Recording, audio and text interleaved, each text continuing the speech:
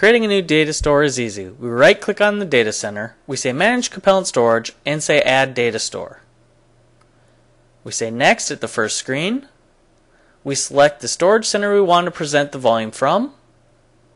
We select the host we want to present that volume to. We now create a new volume.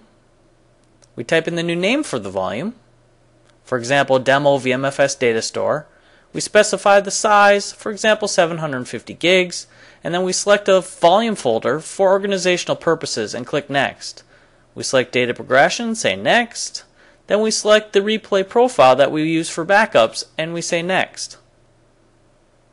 We now pick a LUN number, for example 75, or let the system auto assign and click Next.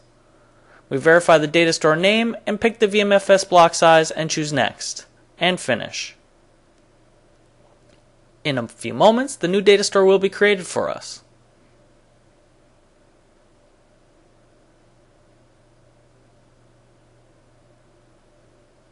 Next, let's view the storage properties of that newly created data store.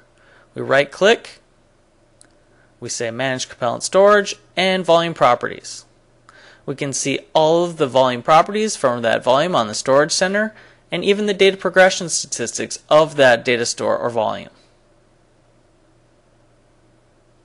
Next, let's recover virtual machine data from this pre-existing data store I have. We right click, we say Manage Compellent Storage, and then we click on Recover VM Data from Replay.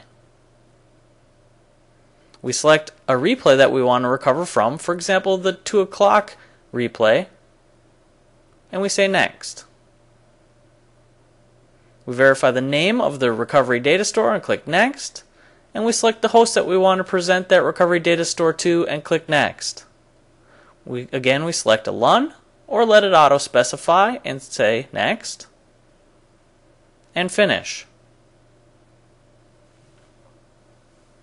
In a few moments, the recovery data store will be presented.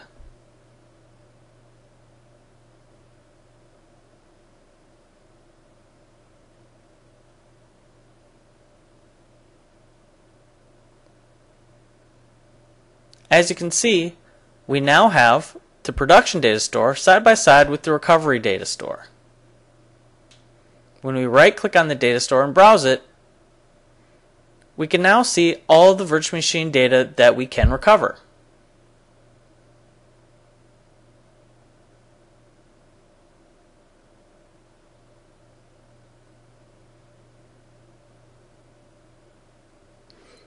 Removing that recovery data store is just as easy. We right click and say Remove Data Store. We say Next at the first screen and then select to unmap or delete it permanently and say Next. When we click Finish, that data store will be removed. Next, let's expand a data store by 100 gigs. We right click, say Manage Compellent Storage, and then we choose Extend Data Store. We choose the new size, for example 850 gigabytes, and say Next.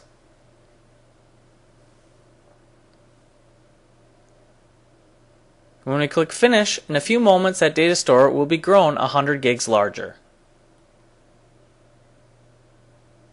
Now we look, and that data store is 850 gigs.